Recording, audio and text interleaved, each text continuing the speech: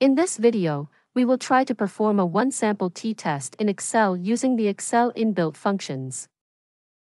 Let's consider the following example. Where a sample of size 15 is drawn randomly, the population mean or the hypothesized mean is 50. This is a left-tailed test because the hypothesis test includes the less than sign that is under the alternative hypothesis. The sample mean is less than the population parameter, and the significance level is set at 0.05. Now in this case, the null hypothesis states that the population mean of the sample data is 50 and the alternative hypothesis tests the claim that the population mean of the sample data is less than 50. This is a left-tailed test because the alternative hypothesis includes the less than sign. Now, we are going to perform a one-sample t-test in Excel.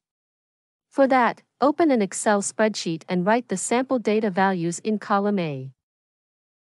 First, calculate the sample mean, the sample standard deviation, and the sample size of the data values using the Excel function shown in column E by selecting the range of the sample data values.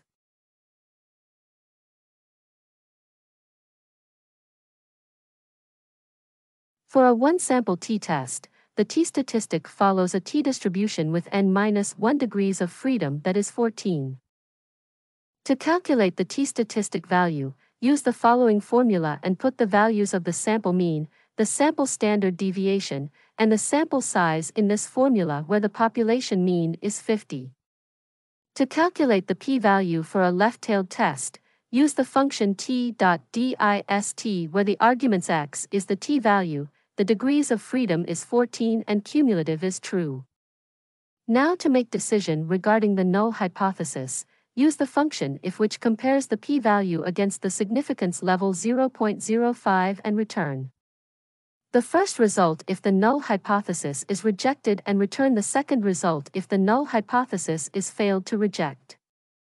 Since the p-value is less than the significance level of 0.05, the null hypothesis is rejected.